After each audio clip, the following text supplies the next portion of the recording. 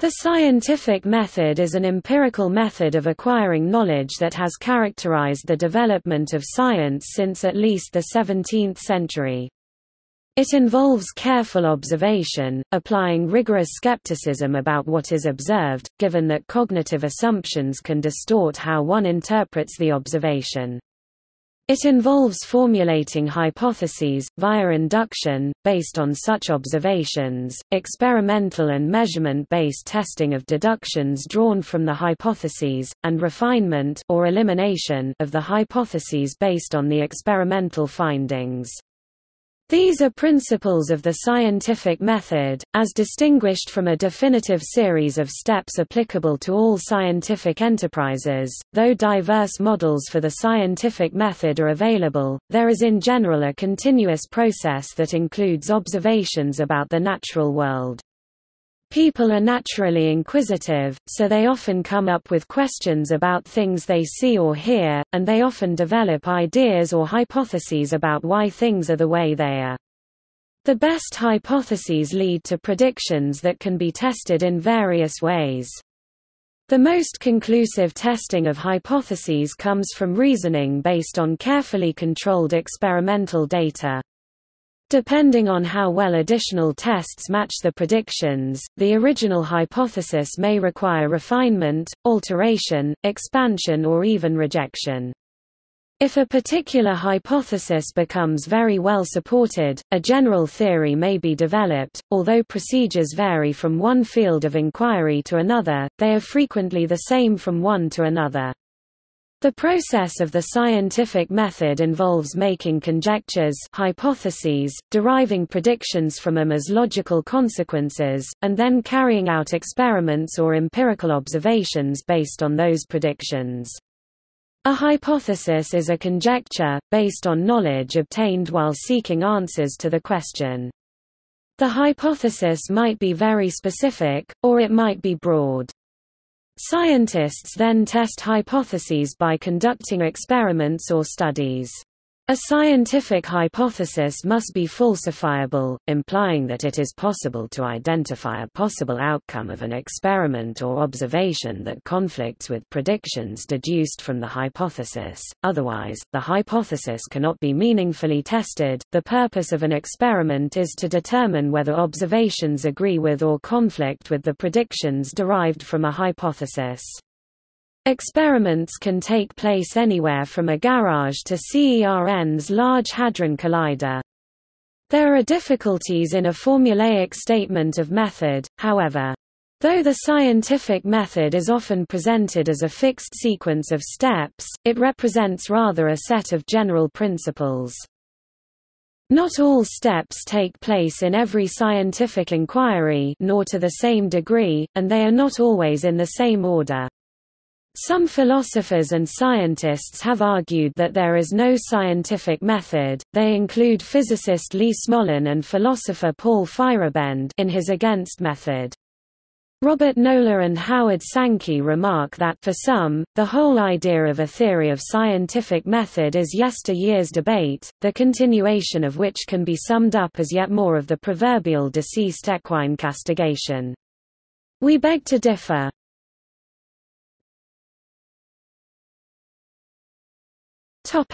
History. Important debates in the history of science concern rationalism, especially as advocated by René Descartes, inductivism and/or empiricism, as argued for by Francis Bacon, and rising to particular prominence with Isaac Newton and his followers, and hypothetico-deductivism, which came to the fore in the early 19th century. The term scientific method emerged in the 19th century, when a significant institutional development of science was taking place and terminologies establishing clear boundaries between science and non-science, such as scientist and pseudoscience, appeared. Throughout the 1830s and 1850s, by which time Baconianism was popular, naturalists like William Whewell, John Herschel, John Stuart Mill engaged in debates over induction and facts. and were focused on how to generate knowledge. In the late 19th, a debate over realism versus anti-realism was conducted as powerful scientific theories extended beyond the realm of the observable. The term, scientific method, came into popular use in the 20th century, popping up in dictionaries and science textbooks, although there was little scientific consensus over its meaning. Although there was a growth through the middle of the 20th century, by the end of that century numerous influential philosophers of science like Thomas Kuhn and Paul Feyerabend had questioned the universality of the scientific method, and in doing so largely replaced the notion of science as a homogeneous and universal method with that of it being a heterogeneous and local practice. In particular, Paul Feyerabend argued against there being any universal rules of science. Historian of science Daniel Thursday maintains that the scientific method is a myth or, at best, an idealization.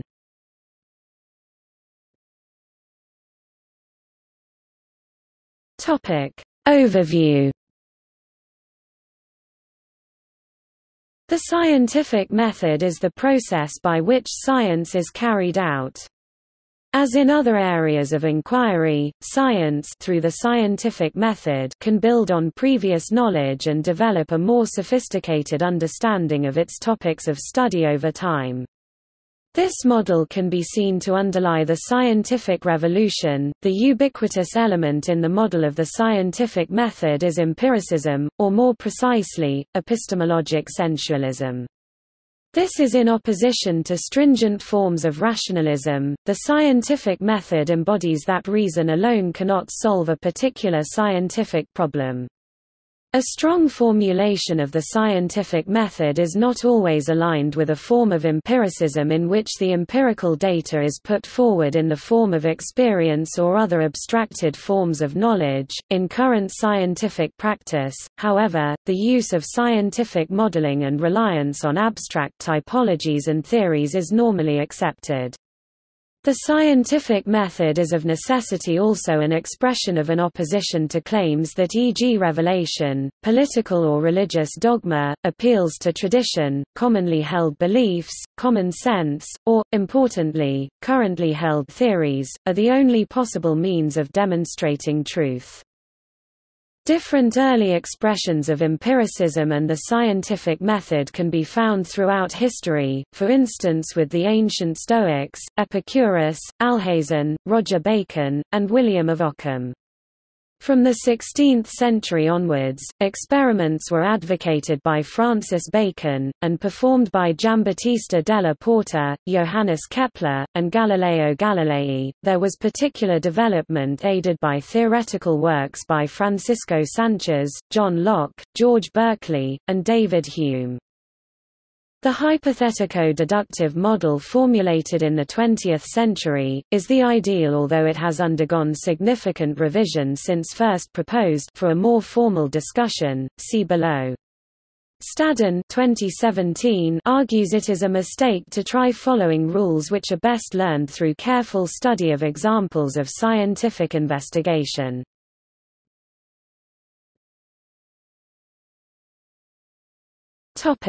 Process. The overall process involves making conjectures, hypotheses, deriving predictions from them as logical consequences, and then carrying out experiments based on those predictions to determine whether the original conjecture was correct. There are difficulties in a formulaic statement of method, however. Though the scientific method is often presented as a fixed sequence of steps, these actions are better considered as general principles. Not all steps take place in every scientific inquiry, nor to the same degree, and they are not always done in the same order.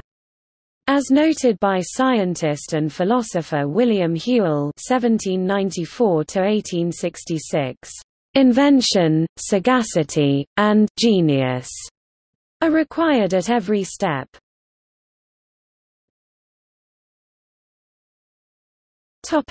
Formulation of a question.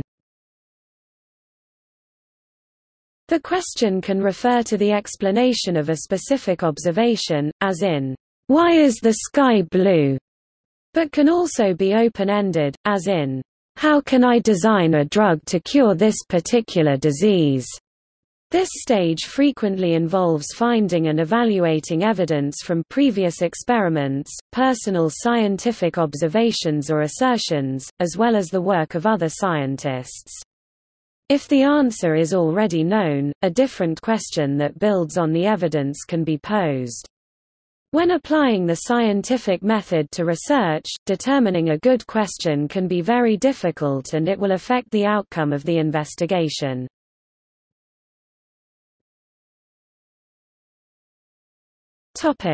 Hypothesis. A hypothesis is a conjecture, based on knowledge obtained while formulating the question, that may explain any given behavior. The hypothesis might be very specific, for example, Einstein's equivalence principle or Francis Crick's DNA makes RNA makes protein. Or it might be broad, for example, unknown species of life dwell in the unexplored depths of the oceans. A statistical hypothesis is a conjecture about a given statistical population.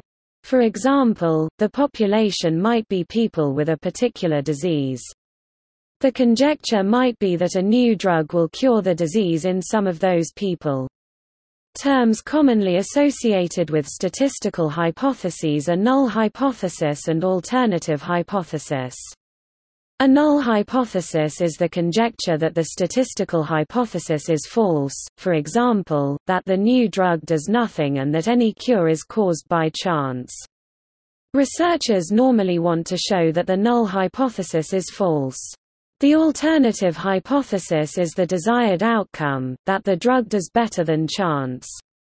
A final point, a scientific hypothesis must be falsifiable, meaning that one can identify a possible outcome of an experiment that conflicts with predictions deduced from the hypothesis, otherwise, it cannot be meaningfully tested.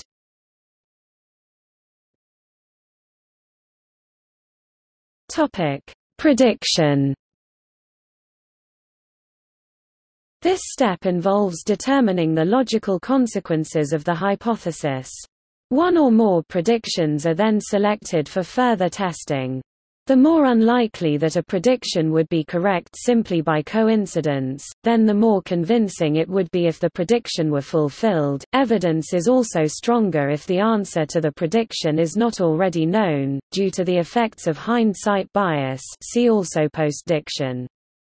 Ideally, the prediction must also distinguish the hypothesis from likely alternatives. If two hypotheses make the same prediction, observing the prediction to be correct is not evidence for either one over the other. These statements about the relative strength of evidence can be mathematically derived using Bayes' theorem.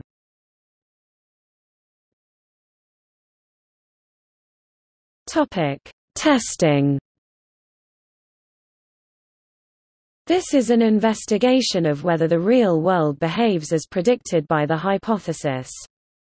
Scientists and other people test hypotheses by conducting experiments. The purpose of an experiment is to determine whether observations of the real world agree with or conflict with the predictions derived from a hypothesis. If they agree, confidence in the hypothesis increases, otherwise, it decreases. Agreement does not assure that the hypothesis is true. Future experiments may reveal problems. Karl Popper advised scientists to try to falsify hypotheses, i.e., to search for and test those experiments that seem most doubtful. Large numbers of successful confirmations are not convincing if they arise from experiments that avoid risk. Experiments should be designed to minimize possible errors, especially through the use of appropriate scientific controls. For example, tests of medical treatments are commonly run as double-blind tests. Test personnel, who might unwittingly reveal to test subjects which samples are the desired test drugs and which are placebos, are kept ignorant of which are which. Such hints can bias the responses of the test subjects. Furthermore, failure of an experiment does not necessarily mean the hypothesis is false. Experiments always depend on several hypotheses, e.g., that the test equipment is working properly, and a failure may be a failure of one of the auxiliary hypotheses. See the Duhem-Quine thesis. Experiments can be conducted in a college lab, on a kitchen table, at CERN's Large Hadron Collider, at the bottom of an ocean, on Mars using one of the working rovers, and so on. Astronomers do experiments, searching for planets around distant stars. Finally, most individual experiments address highly specific topics for reasons of practicality. As a result, evidence about broader topics is usually accumulated gradually.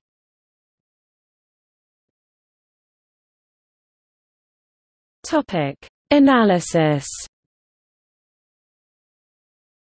This involves determining what the results of the experiment show and deciding on the next actions to take.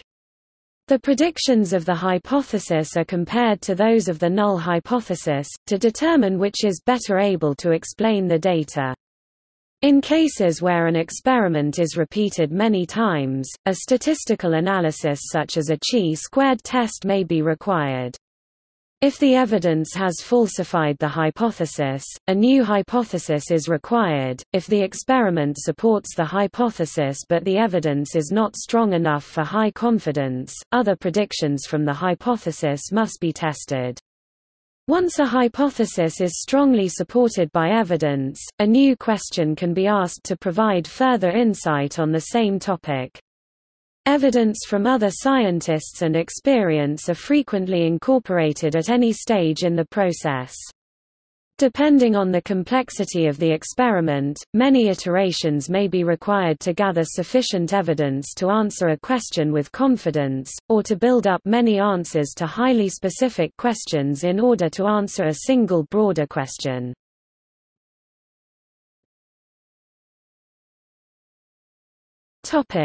DNA example.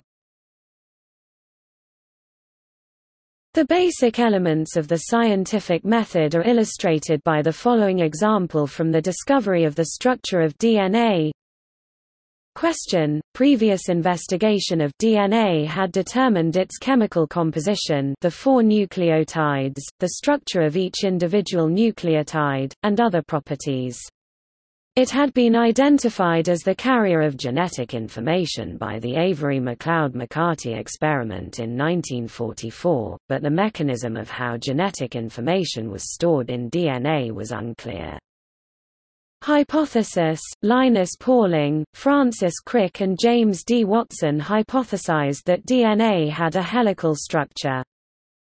Prediction: if DNA had a helical structure, its X-ray diffraction pattern would be X-shaped. This prediction was determined using the mathematics of the helix transform, which had been derived by Cochrane, Crick and Vand, and independently by Stokes. This prediction was a mathematical construct, completely independent from the biological problem at hand. Experiment: Rosalind Franklin crystallized pure DNA and performed X-ray diffraction to produce photo 51. The results showed an X shape. Analysis: when Watson saw the detailed diffraction pattern, he immediately recognized it as a helix.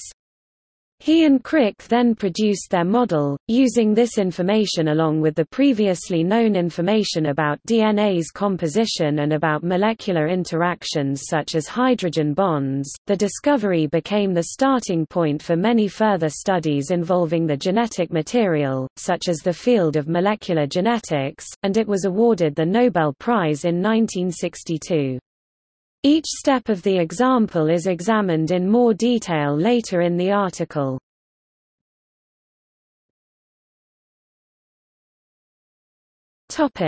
Other components.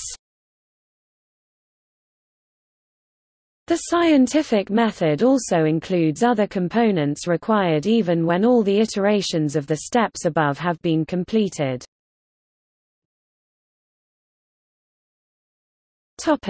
Replication. If an experiment cannot be repeated to produce the same results, this implies that the original results might have been in error. As a result, it is common for a single experiment to be performed multiple times, especially when there are uncontrolled variables or other indications of experimental error. For significant or surprising results, other scientists may also attempt to replicate the results for themselves, especially if those results would be important to their own work.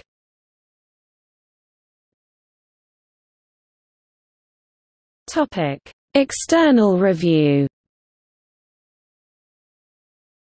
The process of peer review involves evaluation of the experiment by experts, who typically give their opinions anonymously. Some journals request that the experimenter provide lists of possible peer reviewers, especially if the field is highly specialized. Peer review does not certify correctness of the results, only that, in the opinion of the reviewer, the experiments themselves were sound, based on the description supplied by the experimenter. If the work passes peer review, which occasionally may require new experiments requested by the reviewers, it will be published in a peer-reviewed scientific journal. The specific journal that publishes the results indicates the perceived quality of the work.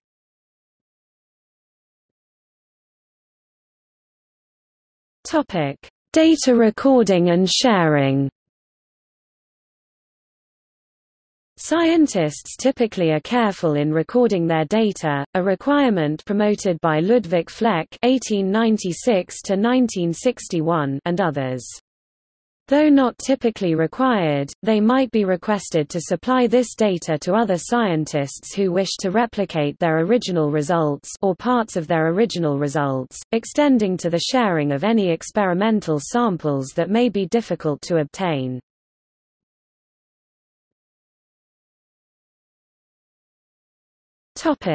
Scientific inquiry.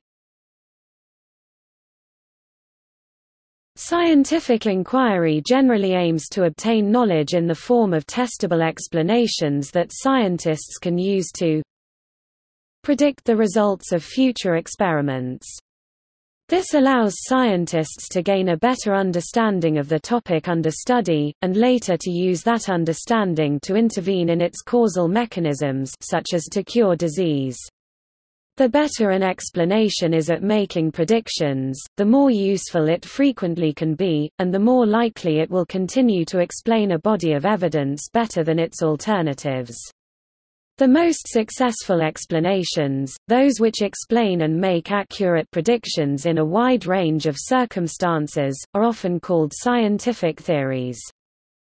Most experimental results do not produce large changes in human understanding. Improvements in theoretical scientific understanding typically result from a gradual process of development over time, sometimes across different domains of science. Scientific models vary in the extent to which they have been experimentally tested and for how long, and in their acceptance in the scientific community. In general, explanations become accepted over time as evidence accumulates on a given topic, and the explanation in question proves more powerful than its alternatives at explaining the evidence. Often subsequent researchers reformulate the explanations over time, or combined explanations to produce new explanations. Toe sees the scientific method in terms of an evolutionary algorithm applied to science and technology.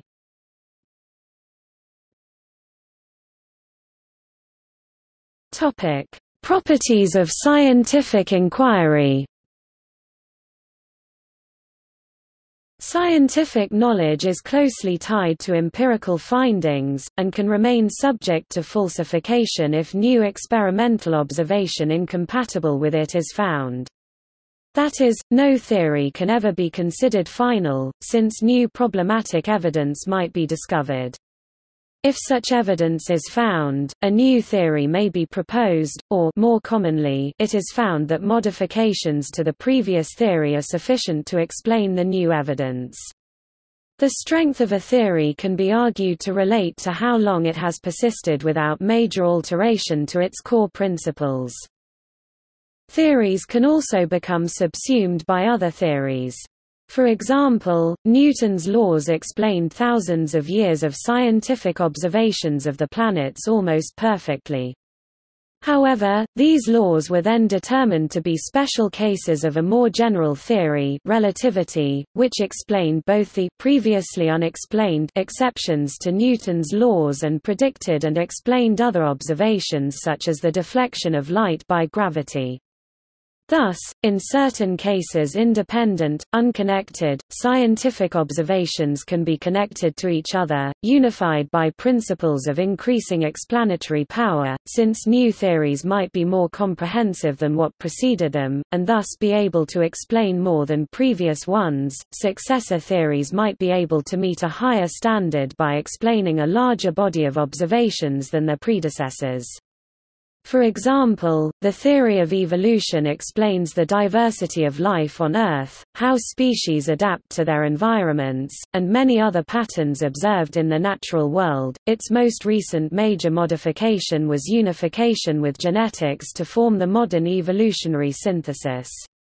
In subsequent modifications, it has also subsumed aspects of many other fields such as biochemistry and molecular biology.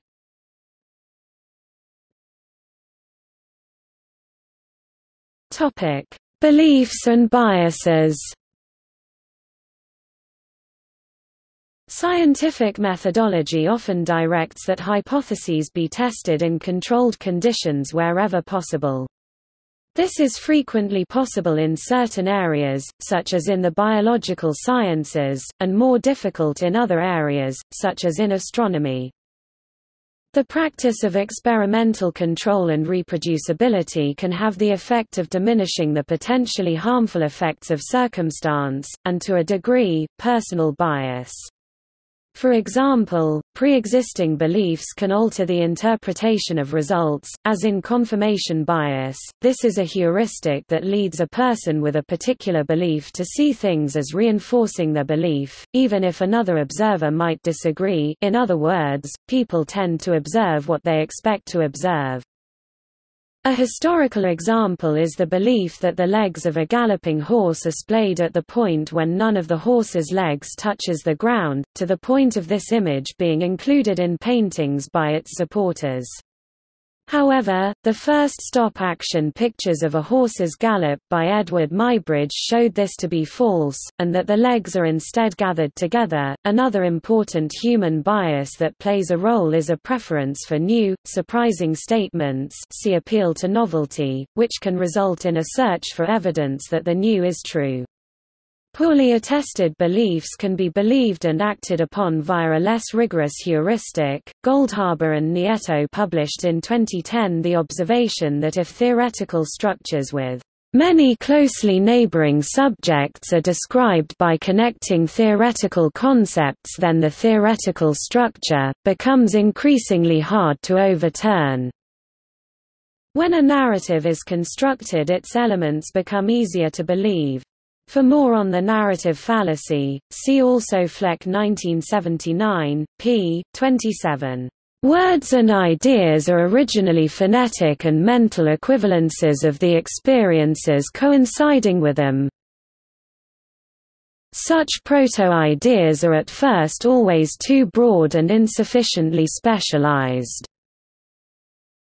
Once a structurally complete and closed system of opinions consisting of many details and relations has been formed, it offers enduring resistance to anything that contradicts it. Sometimes, these have their elements assumed a priori, or contain some other logical or methodological flaw in the process that ultimately produced them.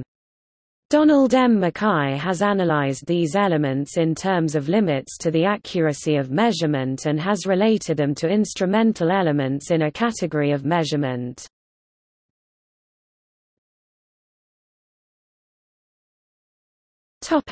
Elements of the scientific method. There are different ways of outlining the basic method used for scientific inquiry. The scientific community and philosophers of science generally agree on the following classification of method components. These methodological elements and organization of procedures tend to be more characteristic of natural sciences than social sciences. Nonetheless, the cycle of formulating hypotheses, testing and analyzing the results, and formulating new hypotheses, will resemble the cycle described below. The scientific method is an iterative, cyclical process through which information is continually revised. It is generally recognized to develop advances in knowledge through the following elements, in varying combinations or contributions: characterizations, observations, definitions, and measurements of the subject of inquiry; hypotheses, theoretical, hypothetical explanations of observations and measurements of the subject; predictions, inductive and deductive reasoning from the hypothesis or theory; experiments, tests of all of the above. Each element of the scientific method is subject to peer review for possible mistakes. These activities do not describe all that scientists do, see below, but apply mostly to experimental sciences, e.g., physics, chemistry, and biology. The elements above are often taught in the educational system as the scientific method. The scientific method is not a single recipe, it requires intelligence, imagination, and creativity. In this sense, it is not a mindless set of standards and procedures to follow, but is rather an ongoing cycle, constantly developing more useful, accurate and comprehensive models and methods. For example, when Einstein developed the special and general theories of relativity, he did not in any way refute or discount Newton's Principia. On the contrary, if the astronomically large, the vanishingly small, and the extremely fast are removed from Einstein's theories, all phenomena Newton could not have observed, Newton's equations are what remain. Einstein's theories are expansions and refinements of Newton's theories and, thus, increase confidence in Newton's work. A linearized, pragmatic scheme of the 4 points above is sometimes offered as a guideline for proceeding. Define a question. Gather information and resources, observe. Form an explanatory hypothesis. Test the hypothesis by performing an experiment and collecting data in a reproducible manner. Analyze the data. Interpret the data and draw conclusions that serve as a starting point for new hypothesis. Publish results. Retest, frequently done by other scientists. The iterative cycle inherent in this step-by-step method goes from point 3 to 6 back to 3 again. While this schema outlines a typical hypothesis testing method, it should also be noted that a number of philosophers, historians, and sociologists of science, including Paul Feyerabend, claim that such descriptions of scientific method have little relation to the ways that science is actually practiced.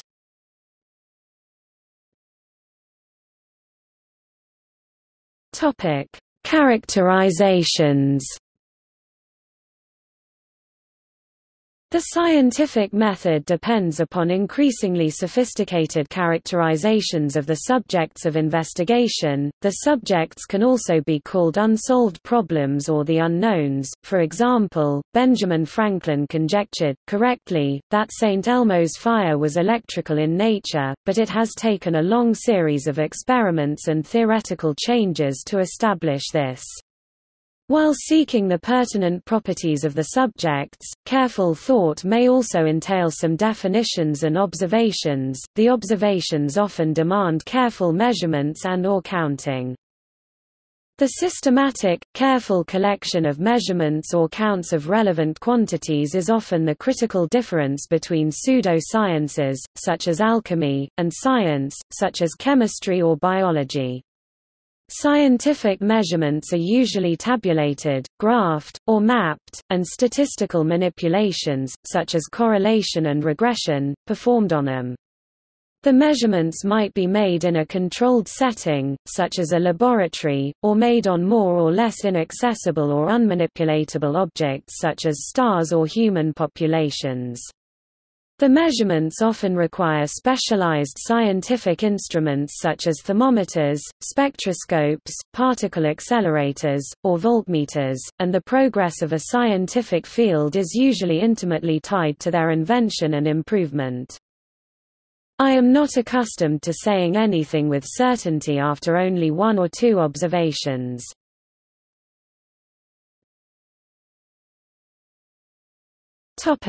Uncertainty.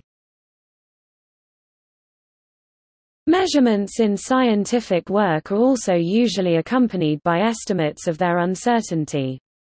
The uncertainty is often estimated by making repeated measurements of the desired quantity. Uncertainties may also be calculated by consideration of the uncertainties of the individual underlying quantities used. Counts of things, such as the number of people in a nation at a particular time, may also have an uncertainty due to data collection limitations.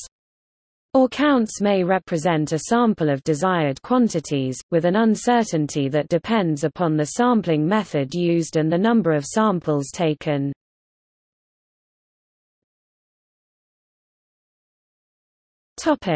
Definition. Measurements demand the use of operational definitions of relevant quantities. That is, a scientific quantity is described or defined by how it is measured, as opposed to some more vague, inexact or idealized definition. For example, electric current, measured in amperes, may be operationally defined in terms of the mass of silver deposited in a certain time on an electrode in an electrochemical device that is described in some detail. The operational definition of a thing often relies on comparisons with standards. The operational definition of mass ultimately relies on the use of an artifact, such as a particular kilogram of platinum iridium kept in a laboratory in France. The scientific definition of a term sometimes differs substantially from its natural language usage. For example, mass and weight overlap in meaning in common discourse, but have distinct meanings in mechanics. Scientific quantities are often characterized by the units of measure which can later be described in terms of conventional physical units when communicating the work. New theories are sometimes developed after realizing certain terms have not previously been sufficiently clearly defined.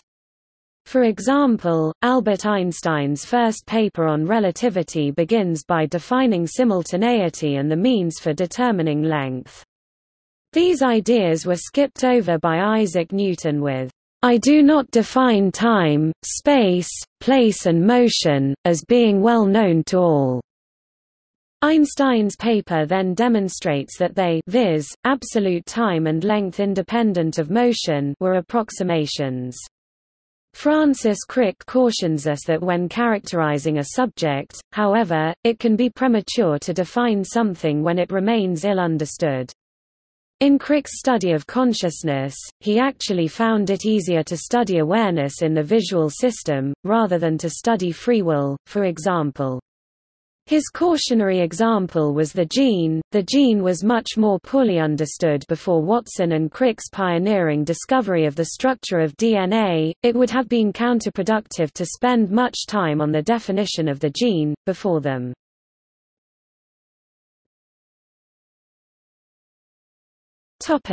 DNA characterizations.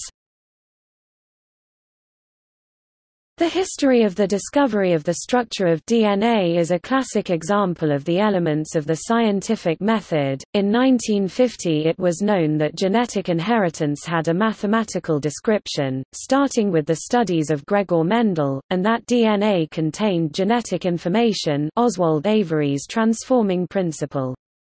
But the mechanism of storing genetic information, i.e., genes, in DNA was unclear.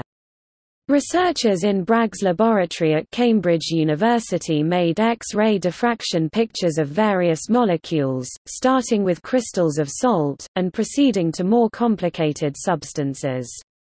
Using clues painstakingly assembled over decades, beginning with its chemical composition, it was determined that it should be possible to characterize the physical structure of DNA, and the X-ray images would be the vehicle. Point 2. DNA hypotheses.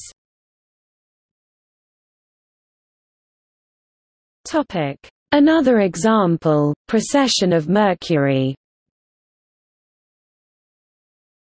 The characterization element can require extended and extensive study, even centuries.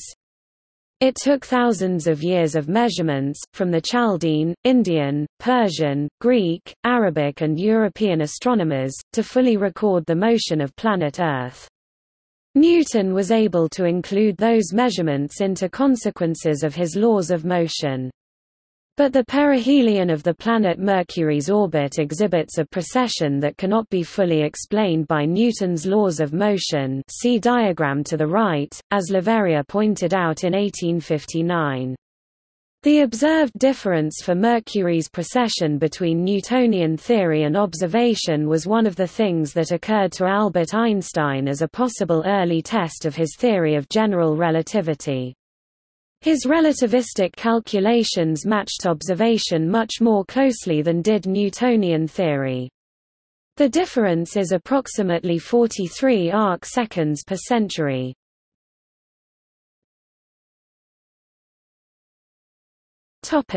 Hypothesis development. A hypothesis is a suggested explanation of a phenomenon, or alternately a reasoned proposal suggesting a possible correlation between or among a set of phenomena. Normally hypotheses have the form of a mathematical model. Sometimes, but not always, they can also be formulated as existential statements, stating that some particular instance of the phenomenon being studied has some characteristic and causal explanations, which have the general form of universal statements, stating that every instance of the phenomenon has a particular characteristic. Scientists are free to use whatever resources they have, their own creativity, ideas from other fields, inductive reasoning, Bayesian inference, and so on, to imagine possible explanations for a phenomenon under study. Albert Einstein once observed that, "There is no logical bridge between phenomena and their theoretical principles." Charles Sanders Peirce, borrowing a page from Aristotle, Prior Analytics, 2.25, described the incipient stages of inquiry, instigated by the irritation of doubt, to venture a plausible guess, as abductive reasoning. The history of science is filled with stories of scientists claiming a flash of inspiration or a hunch, which then motivated them to look for evidence to support or refute their idea. Michael Polanyi made such creativity the centerpiece of his discussion of methodology. William Glenn observes that the success of a hypothesis, or its service to science, lies not simply in its perceived truth, or power to displace, subsume or reduce a predecessor idea, but perhaps more in its ability to stimulate the research that will illuminate bald suppositions and areas of vagueness. In general, scientists tend to look for theories that are elegant or beautiful. In contrast to the usual English use of these terms, they here refer to a theory in accordance with the known facts, which is nevertheless relatively simple and easy to handle. Occam's razor serves as a rule of thumb for choosing the most desirable amongst a group of equally explanatory hypotheses. To minimize the confirmation bias which results from entertaining a single hypothesis, strong inference emphasizes the need for entertaining multiple alternative hypotheses.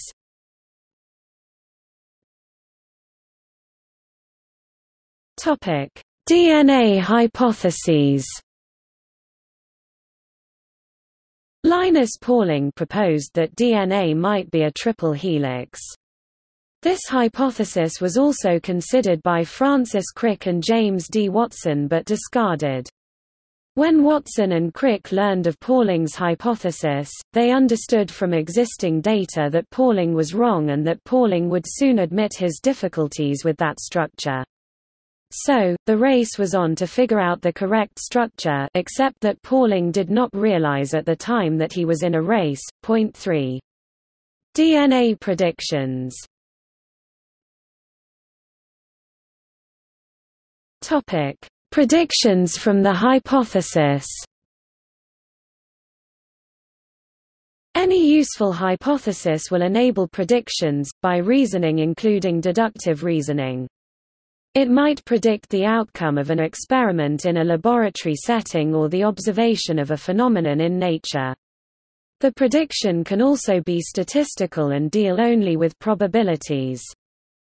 It is essential that the outcome of testing such a prediction be currently unknown. Only in this case does a successful outcome increase the probability that the hypothesis is true. If the outcome is already known, it is called a consequence and should have already been considered while formulating the hypothesis. If the predictions are not accessible by observation or experience, the hypothesis is not yet testable and so will remain to that extent unscientific in a strict sense. A new technology or theory might make the necessary experiments feasible. For example, while a hypothesis on the existence of other intelligent species may be convincing with scientifically based speculation, there is no known experiment that can test this hypothesis. Therefore, science itself can have little to say about the possibility. In future, a new technique may allow for an experimental test and the speculation would then become part of accepted science.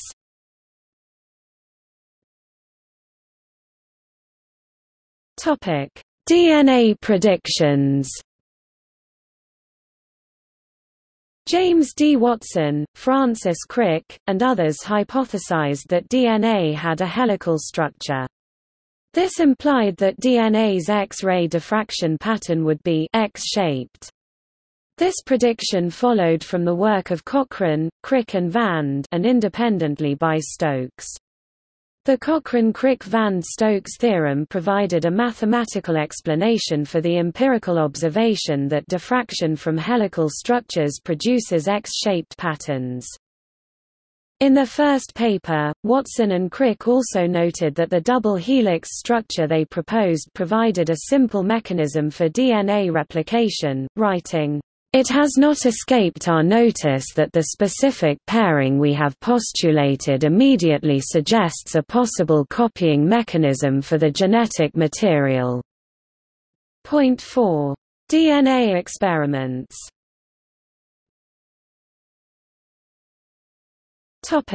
Another example, general relativity. Einstein's theory of general relativity makes several specific predictions about the observable structure of space-time, such as that light bends in a gravitational field, and that the amount of bending depends in a precise way on the strength of that gravitational field. Arthur Eddington's observations made during a 1919 solar eclipse supported general relativity rather than Newtonian gravitation.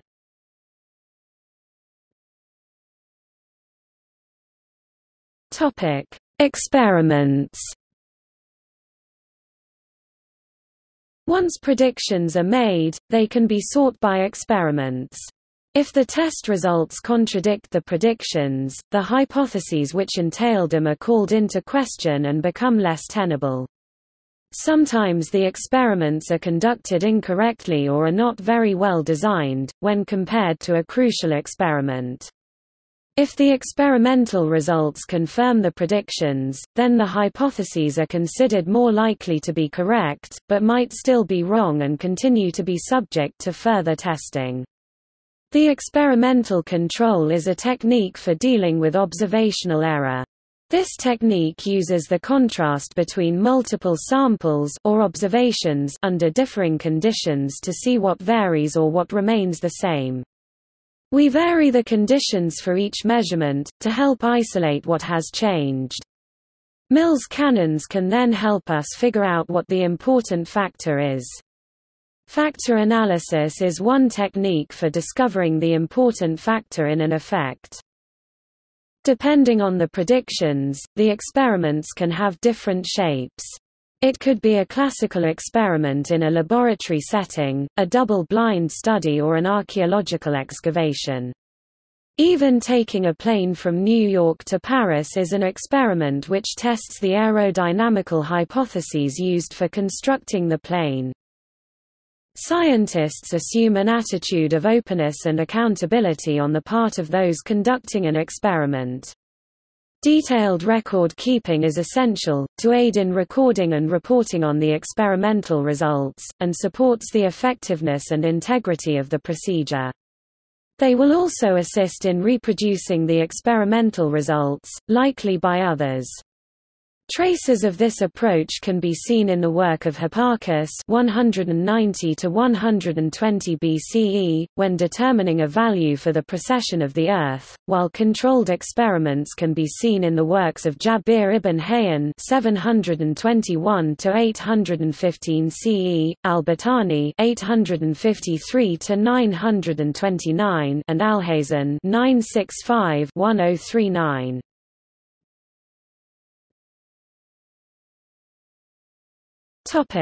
DNA experiments. Watson and Crick showed an initial and incorrect proposal for the structure of DNA to a team from King's College, Rosalind Franklin, Maurice Wilkins, and Raymond Gosling. Franklin immediately spotted the flaws which concerned the water content.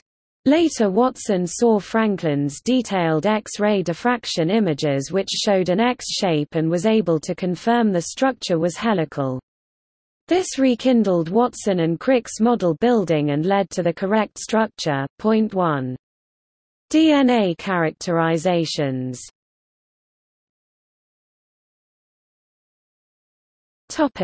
Evaluation and improvement. The scientific method is iterative. At any stage it is possible to refine its accuracy and precision, so that some consideration will lead the scientist to repeat an earlier part of the process. Failure to develop an interesting hypothesis may lead a scientist to redefine the subject under consideration. Failure of a hypothesis to produce interesting and testable predictions may lead to reconsideration of the hypothesis or of the definition of the subject. Failure of an experiment to produce interesting results may lead a scientist to reconsider the experimental method, the hypothesis, or the definition of the subject. Other scientists may start their own research and enter the process at any stage. They might adopt the characterization and formulate their own hypothesis, or they might adopt the hypothesis and deduce their own predictions. Often the experiment is not done by the person who made the prediction, and the characterization is based on experiments done by someone else. Published results of experiments can also serve as a hypothesis predicting their own reproducibility.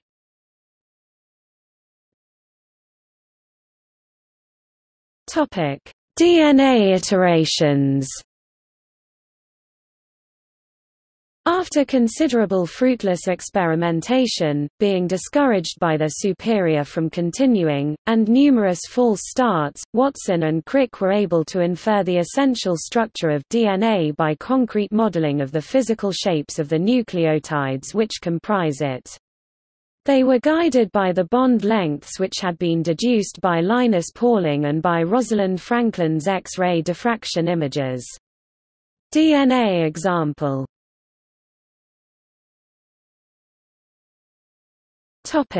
Confirmation.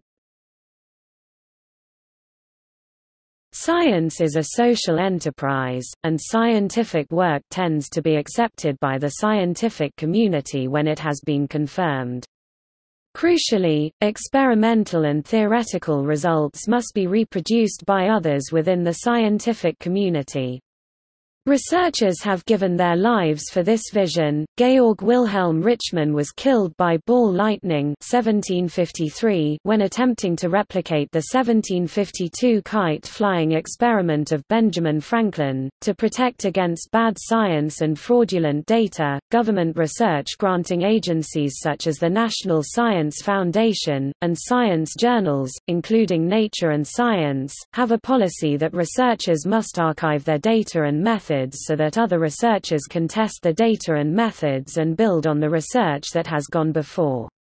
Scientific data archiving can be done at a number of national archives in the US or in the World Data Center.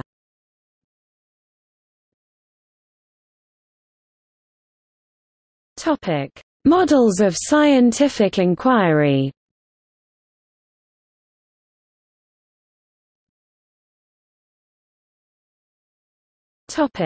Classical model.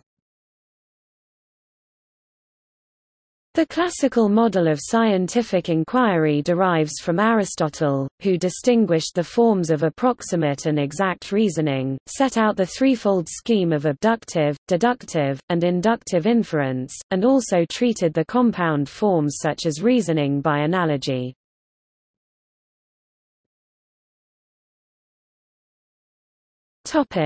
Hypothetico-deductive model. The hypothetico-deductive model or method is a proposed description of scientific method.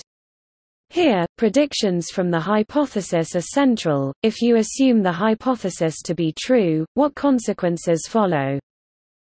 If subsequent empirical investigation does not demonstrate that these consequences or predictions correspond to the observable world, the hypothesis can be concluded to be false.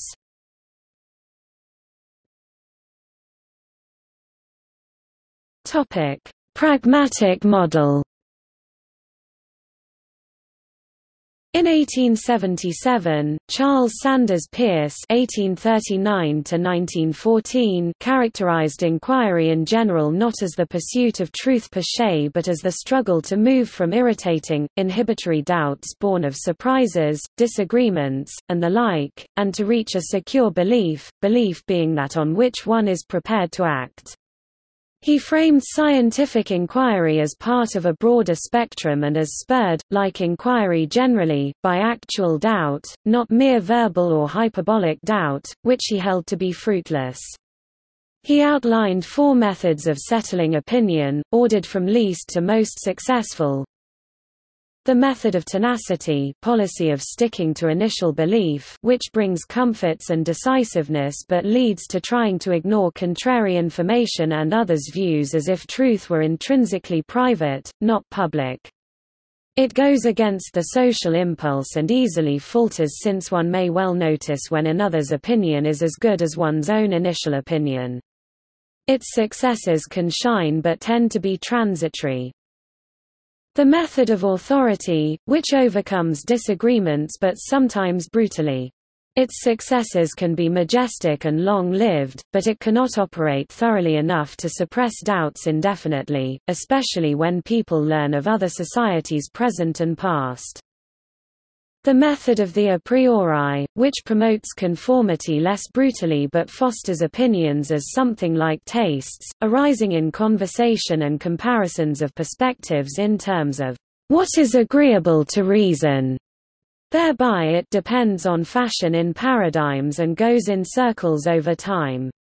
It is more intellectual and respectable but, like the first 2 methods, sustains accidental and capricious beliefs, destining some minds to doubt it.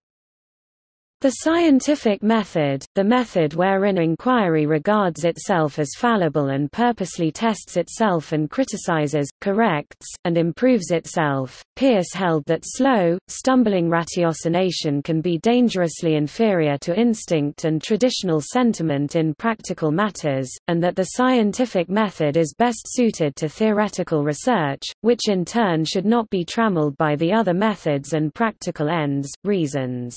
First rule is that, in order to learn, one must desire to learn and, as a corollary, must not block the way of inquiry. The scientific method excels the others by being deliberately designed to arrive, eventually, at the most secure beliefs, upon which the most successful practices can be based. Starting from the idea that people seek not truth per se but instead to subdue irritating, inhibitory doubt, Peirce showed how, through the struggle, some can come to submit to truth for the sake of belief's integrity, seek as truth the guidance of potential practice correctly to its given goal, and wed themselves to the scientific method. For Peirce, rational inquiry implies presuppositions about truth and the real. To reason is to presuppose and at least to hope, as a principle of the reasoner's self-regulation, that the real is discoverable and independent of our vagaries of opinion. In that vein he defined truth as the correspondence of a sign, in particular, a proposition, to its object and, pragmatically, not as actual consensus of some definite, finite community such that to inquire would be to poll the experts, but instead as that final opinion which all investigators would reach sooner or later but still inevitably, if they were to push investigation far enough, even when they start from different points. In tandem he defined the real as a true sign's object, be that object a possibility or quality, or an actuality or brute fact, or a necessity or norm or law, which is what it is independently of any finite community's opinion and, pragmatically, depends only on the final opinion destined in a sufficient investigation. That is a destination as far, or near, as the truth itself to you or me or the given finite community.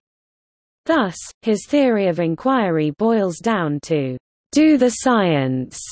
Those conceptions of truth and the real involve the idea of a community both without definite limits and thus potentially self-correcting as far as needed and capable of definite increase of knowledge.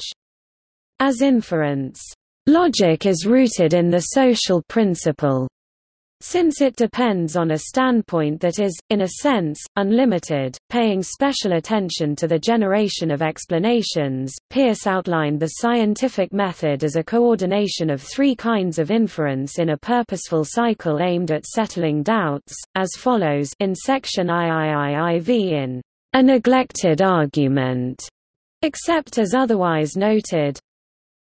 Abduction or retroduction. Guessing, inference to explanatory hypotheses for selection of those best worth trying. From abduction, Peirce distinguishes induction as inferring, on the basis of tests, the proportion of truth in the hypothesis. Every inquiry, whether into ideas, brute facts, or norms and laws, arises from surprising observations in one or more of those realms and for example at any stage of an inquiry already underway. All explanatory content of theories comes from abduction, which guesses a new or outside idea so as to account in a simple, economical way for a surprising or complicative phenomenon. Oftenest, even a well-prepared mind guesses wrong. But the modicum of success of our guesses far exceeds that of sheer luck and seems born of attunement to nature by instincts developed or inherent, especially insofar as best guesses are optimally plausible and simple in the sense, said Peirce, of the facile and natural, as by Galileo's natural light of reason and as distinct from logical simplicity. Abduction is the most fertile but least secure mode of inference. Its general rationale is inductive, it succeeds often enough and, without it, there is no hope of sufficiently expediting inquiry, often multi-generational, toward new truths. Coordinative method leads from abducing a plausible hypothesis to judging it for its testability and for how its trial would economize inquiry itself. Peirce calls his pragmatism, the logic of abduction. His pragmatic maxim is, consider what effects that might conceivably have practical bearings you conceive the objects of your conception to have. Then, your conception of those effects is the whole of your conception of the object. His pragmatism is a method of reducing conceptual confusions fruitfully by equating the meaning of any conception with the conceivable practical implications of its object's conceived effects, a method of experimentational mental reflection hospitable to forming hypotheses and conducive to testing them. It favors efficiency. The hypothesis, being insecure, needs to have practical implications leading at least to mental tests and, in science, lending themselves to scientific tests. A simple but unlikely guess, if uncostly to test for falsity, may belong first in line for testing. A guess is intrinsically worth testing if it has instinctive plausibility or reasoned objective probability, while subjective likelihood, though reasoned, can be misleadingly seductive. Guesses can be chosen for trials strategically, for their caution, for which Peirce gave as example the game of 20 questions, breadth, and incomplexity. One can hope to discover only that which time would reveal through a learner's sufficient experience anyway, so the point is to expedite it. The economy of research is what demands the leap, so to speak, of abduction and governs its art. Deduction. 2 stages. Explication. Unclearly premised, but deductive, analysis of the hypothesis in order to render its parts as clear as possible. Demonstration, deductive argumentation, Euclidean in procedure. Explicit deduction of hypotheses' consequences as predictions, for induction to test, about evidence to be found. Corollarial or, if needed, theorematic. Induction. The long-run validity of the rule of induction is deducible from the principle presuppositional to reasoning in general that the real is only the object of the final opinion to which adequate investigation would lead, anything to which no such process would ever lead would not be real. Induction involving ongoing tests or observations follows a method which, sufficiently persisted in, will diminish its error below any predesignate degree. 3 stages. Classification. Unclearly premised, but inductive, classing of objects of experience under general ideas. Probation, direct inductive argumentation. Crude, the enumeration of instances or gradual new estimate of proportion of truth in the hypothesis after each test. Gradual induction is qualitative or quantitative, if qualitative, then dependent on weightings of qualities or characters, if quantitative, then dependent on measurements, or on statistics, or on countings. Sentential induction, which, by inductive reasonings, appraises the different probations singly, then their combinations, then makes self-appraisal of these very appraisals themselves, and passes final judgment on the whole result.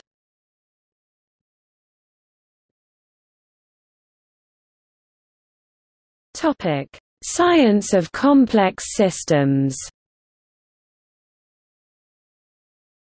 Science applied to complex systems can involve elements such as transdisciplinarity, systems theory and scientific modeling. The Santa Fe Institute studies such systems. Murray Gell-Mann interconnects these topics with message passing. In general, the scientific method may be difficult to apply stringently to diverse, interconnected systems and large data sets. In particular, practices used within big data, such as predictive analytics, may be considered to be at odds with the scientific method.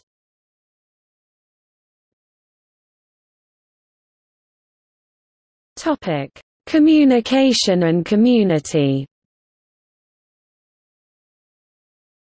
Frequently the scientific method is employed not only by a single person, but also by several people cooperating directly or indirectly.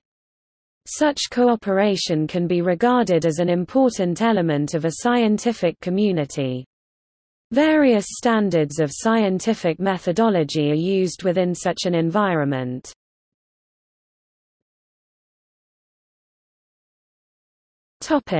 Peer review evaluation. Scientific journals use a process of peer review, in which scientists' manuscripts are submitted by editors of scientific journals to usually 1 to 3, and usually anonymous fellow scientists familiar with the field for evaluation. In certain journals, the journal itself selects the referees, while in others, especially journals that are extremely specialized, the manuscript author might recommend referees. The referees may or may not recommend publication, or they might recommend publication with suggested modifications, or sometimes, publication in another journal. This standard is practiced to various degrees by different journals, and can have the effect of keeping the literature free of obvious errors and to generally improve the quality of the material, especially in the journals who use the standard most rigorously. The peer review process can have limitations when considering research outside the conventional scientific paradigm. Problems of groupthink can interfere with open and fair deliberation of some new research.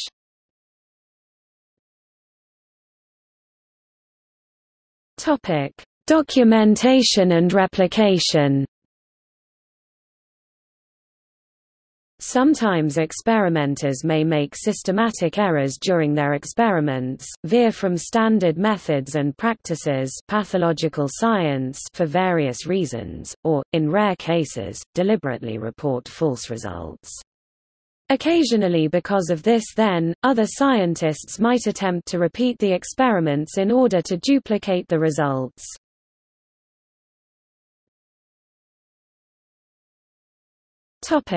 Archiving.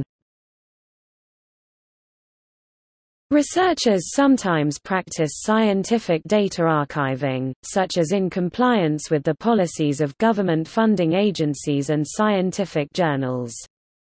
In these cases, detailed records of their experimental procedures, raw data, statistical analyses and source code can be preserved in order to provide evidence of the methodology and practice of the procedure and assist in any potential future attempts to reproduce the result. These procedural records may also assist in the conception of new experiments to test the hypothesis, and may prove useful to engineers who might examine the potential practical applications of a discovery.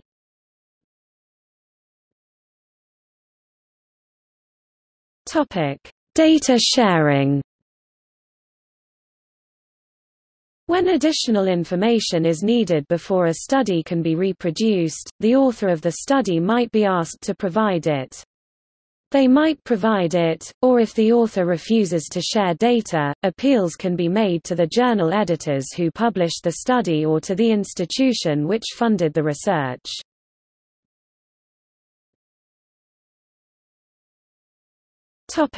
Limitations.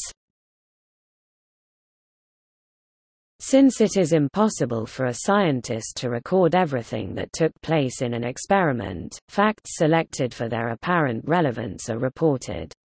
This may lead, unavoidably, to problems later if some supposedly irrelevant feature is questioned.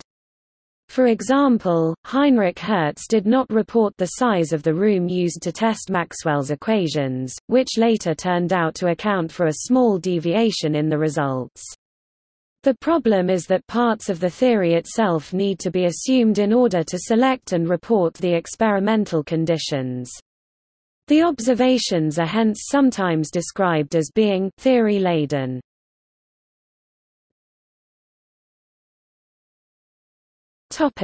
Dimensions of practice.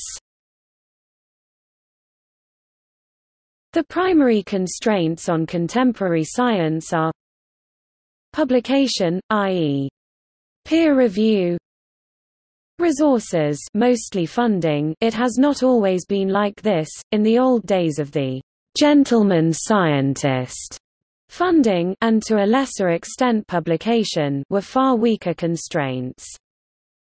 Both of these constraints indirectly require scientific method. Work that violates the constraints will be difficult to publish and difficult to get funded.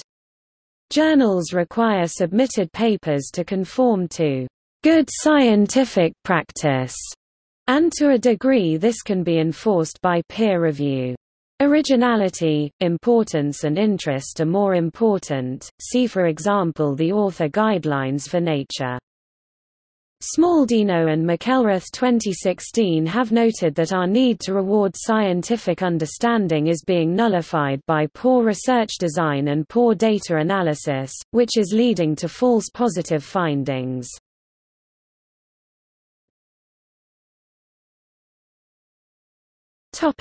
Philosophy and sociology of science.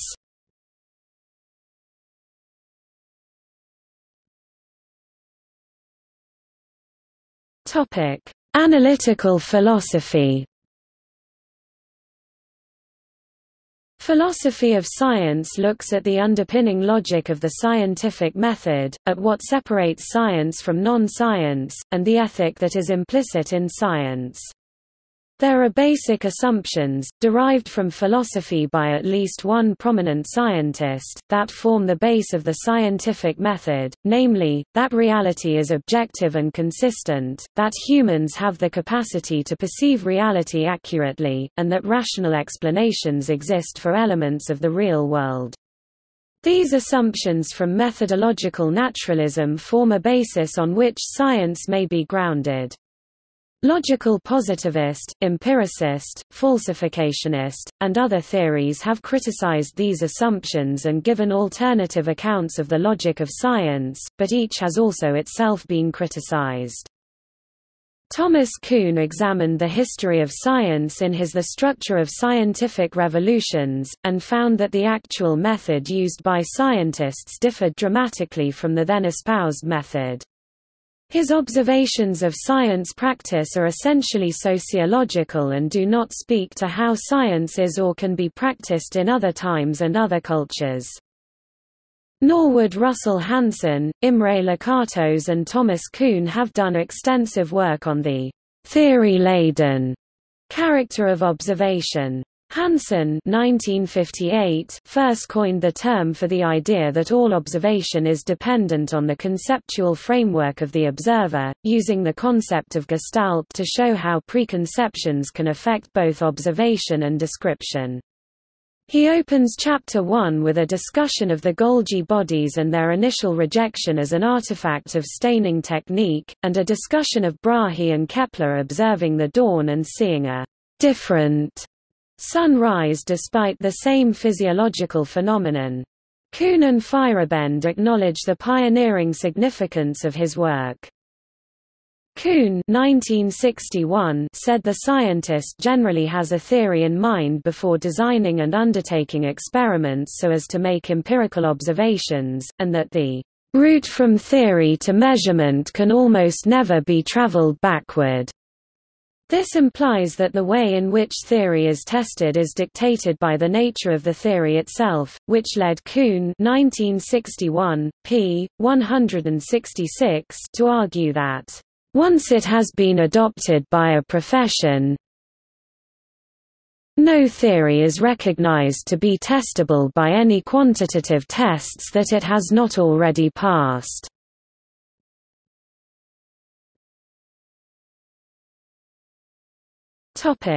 Postmodernism and science wars. Paul Feyerabend similarly examined the history of science, and was led to deny that science is genuinely a methodological process. In his book Against Method he argues that scientific progress is not the result of applying any particular method. In essence, he says that for any specific method or norm of science, one can find a historic episode where violating it has contributed to the progress of science. Thus, if believers in scientific method wish to express a single universally valid rule, Feyerabend jokingly suggests, it should be anything goes. Criticisms such as his led to the Strong Program, a radical approach to the sociology of science. The postmodernist critiques of science have themselves been the subject of intense controversy. This ongoing debate, known as the science wars, is the result of conflicting values and assumptions between the postmodernist and realist camps.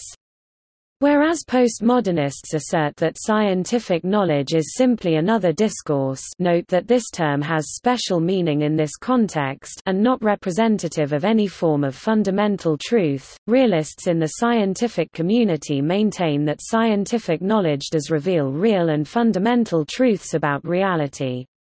Many books have been written by scientists which take on this problem and challenge the assertions of the postmodernists while defending science as a legitimate method of deriving truth.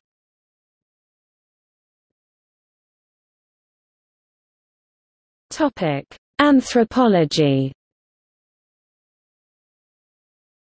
In anthropology, following the anthropological fieldworks in an academic scientific laboratory by Latour and Woolger, Karen Noor-Satina has conducted a comparative anthropological study of two scientific fields, namely high-energy physics and molecular biology, to conclude that the epistemic practices and reasonings within both scientific communities are different enough to introduce the concept of epistemic cultures, in contradiction with the idea that a so-called scientific method is unique and a unifying concept.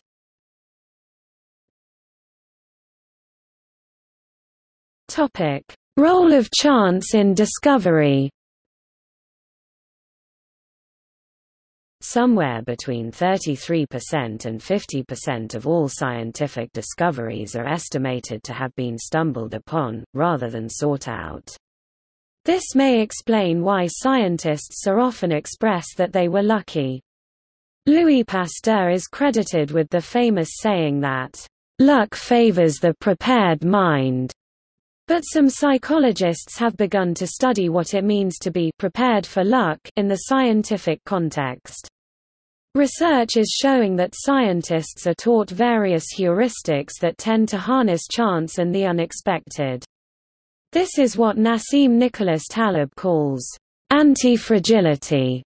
While some systems of investigation are fragile in the face of human error, human bias, and randomness, the scientific method is more than resistant or tough, it actually benefits from such randomness in many ways, it is anti-fragile.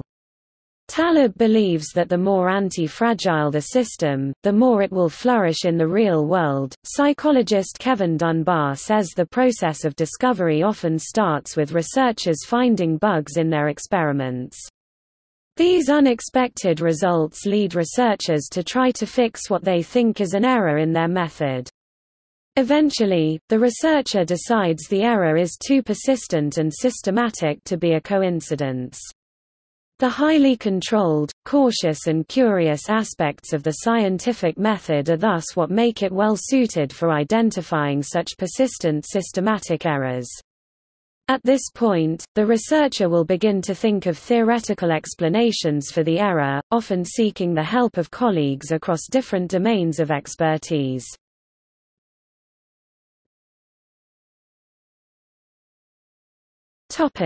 Relationship with mathematics. Science is the process of gathering, comparing, and evaluating proposed models against observables. A model can be a simulation, mathematical or chemical formula, or set of proposed steps. Science is like mathematics in that researchers in both disciplines try to distinguish what is known from what is unknown at each stage of discovery. Models, in both science and mathematics, need to be internally consistent and also ought to be falsifiable, capable of disproof. In mathematics, a statement need not yet be proven. At such a stage, that statement would be called a conjecture. But when a statement has attained mathematical proof, that statement gains a kind of immortality which is highly prized by mathematicians, and for which some mathematicians devote their lives. Mathematical work and scientific work can inspire each other.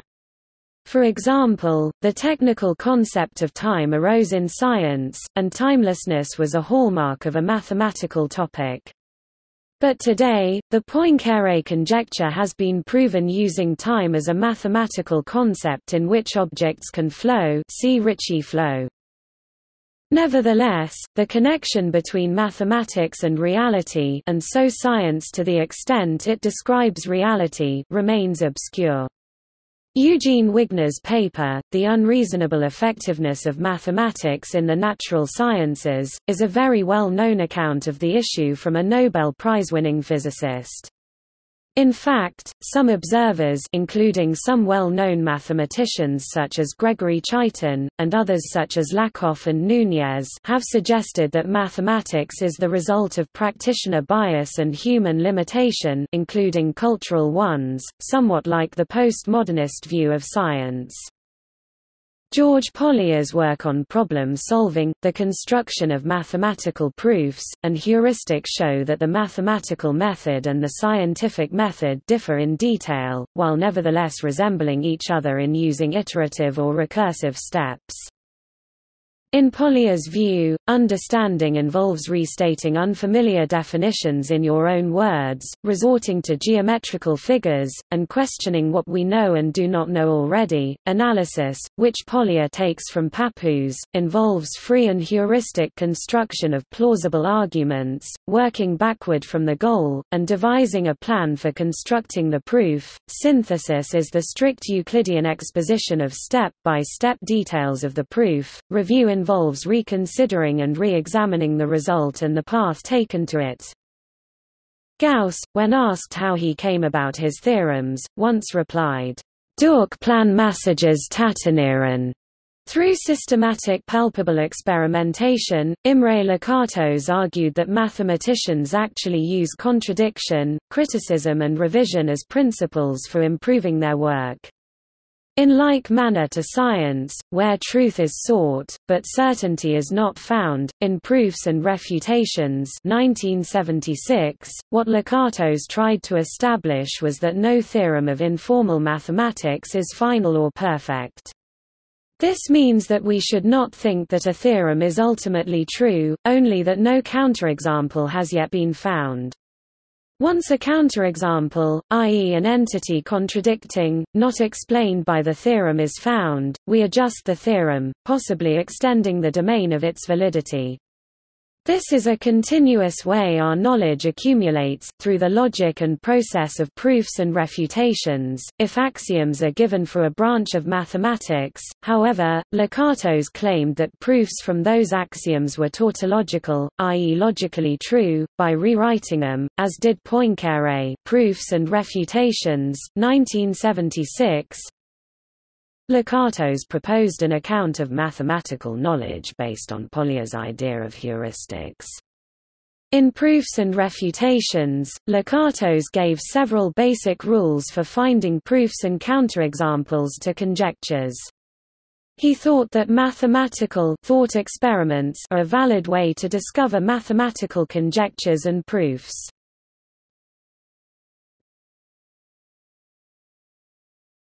Topic: Relationship with statistics.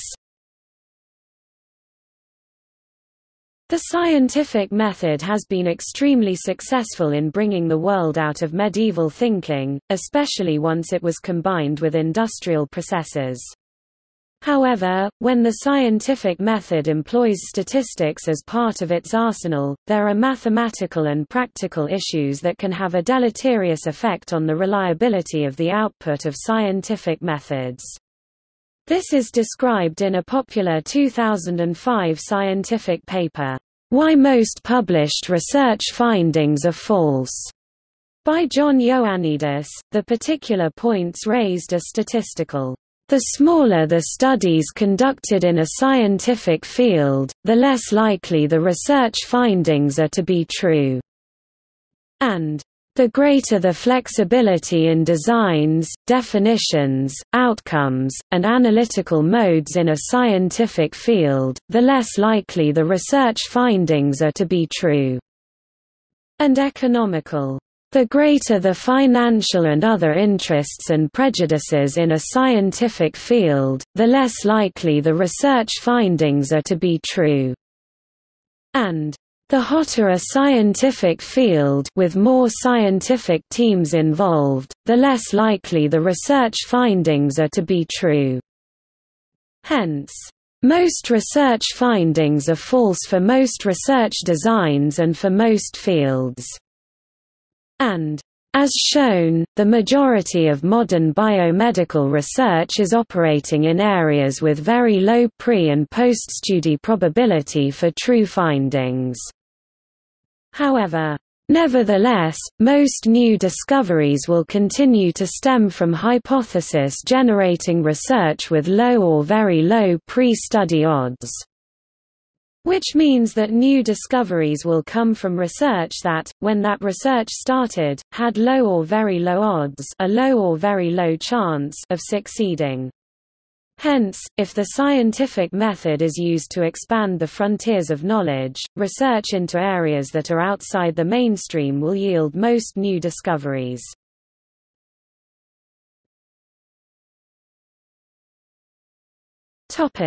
See also: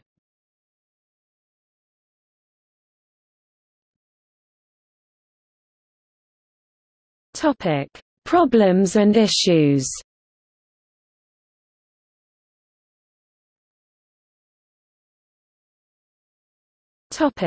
History, philosophy, sociology. Notes